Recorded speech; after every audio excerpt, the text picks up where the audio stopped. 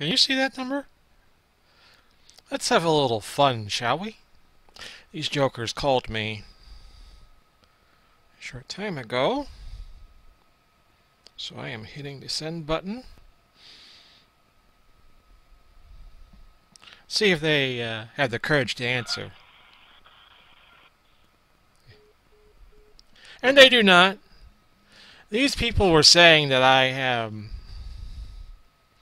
in trouble with the IRS, and they give this number to call back, 360. What was the number anyway? They say you should call this number 360-589-5261. Just for funsies, I think I'm going to call it again.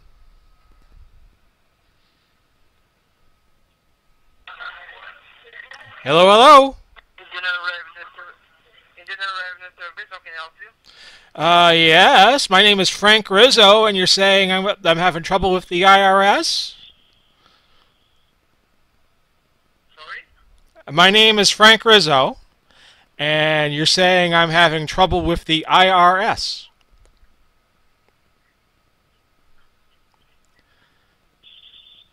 Do I not speak English?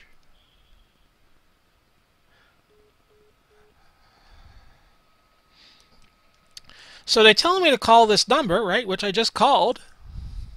Now, of course, my name isn't Frank Rizzo. I just made that shit up. You know, if they're going to be dishonest with me, why shouldn't I be dishonest with them?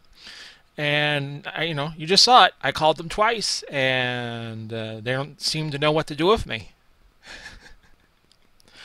Anyway, I just thought I would share that with everybody. If you get calls saying the IRS owes you money, or you owe the IRS money. That's what they said. The IRS owes you. You owe the IRS money. It's probably BS, fake news, as they say these days. Make America great again.